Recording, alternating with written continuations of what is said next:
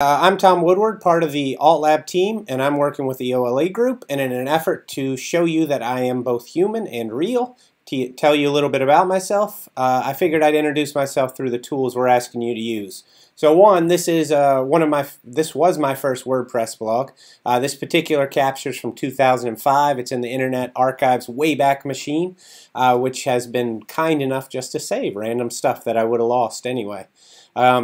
So I can go back here, peer into my thoughts and beliefs back in 2005.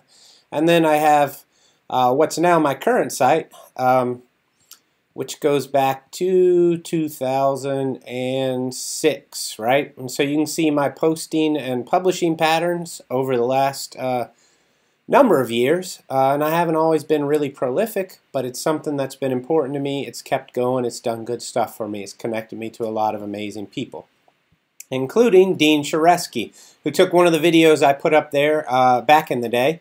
And it is now on YouTube under his account, which is funny. He has permission, but it has almost 1 million views, 953,201 views. So that's kind of crazy in all sorts of ways. One, it was just a knockoff video that I did with a baby asleep in my lap. And then two, it's about educational change and technology, and it's kind of embarrassingly simple now.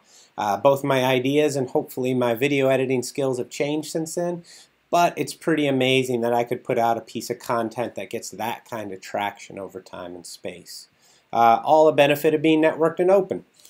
This too is my Twitter archive, so you can see I've been using Twitter since '07 with various degrees of productivity, maybe. At least varying degrees of tweeting per day. Sometimes as few as one or less than one tweet a day. So not a huge investment always. Sometimes a lot more. More interesting recently. I've been playing with it quite a bit more, expanding things.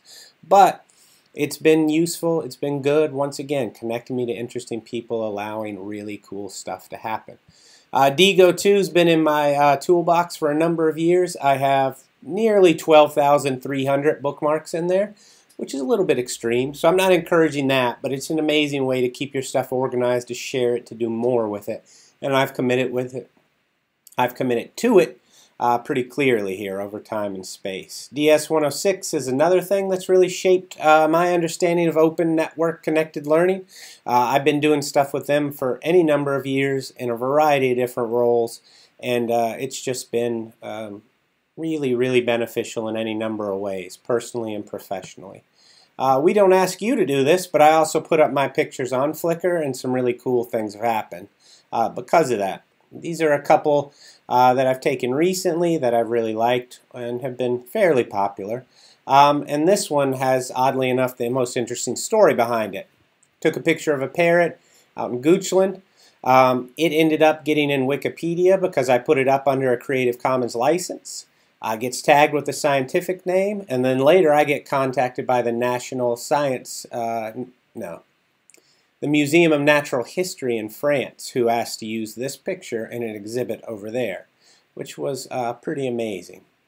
All enabled and possible because of open network connected learning. So hopefully you'll see similar benefits sooner rather than later, but I have faith that if you engage in this stuff, good things will happen.